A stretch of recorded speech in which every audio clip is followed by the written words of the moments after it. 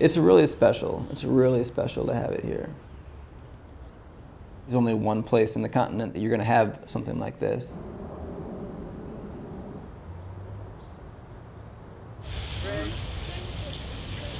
And so for me, like when I'm working here, it's nice because I see people from all around the world just come just to visit. You know, people who are Baha'is, people who aren't Baha'is.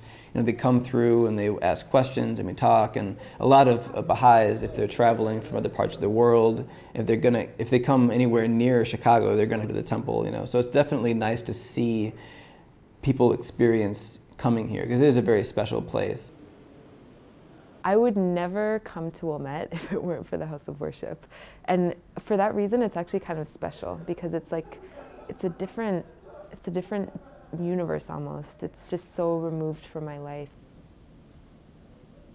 For those of us who work here, who live here, we probably take it for granted a little bit, you know, because, you know, I come here every day, so it's like, what's the big deal? But at the same time, you know, when you see other people experiencing it for the first time, it's really special. So I get a lot of my enjoyment by talking to people and, you know, sharing with them their experience of coming here.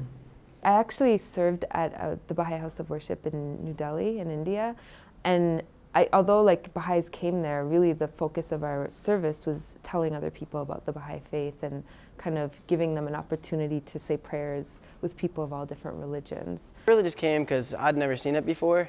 And I just heard that the building was like amazing, like really beautiful. And also, I mean, I really don't know anything about Baha'i beliefs, so I figured we'd come in and kind of check it out. Early 1900s, there were very few Baha'is in the United States at all. In a lot of ways, the building of the temple also helped to build the community. You know, it was their first major endeavor. It's interesting. Sometimes it actually feels like, even though it's very special to me, it's really more for other people. It's for people who haven't learned about the Baha'i faith yet. So it's special to me, but it doesn't even feel like it's necessarily for me.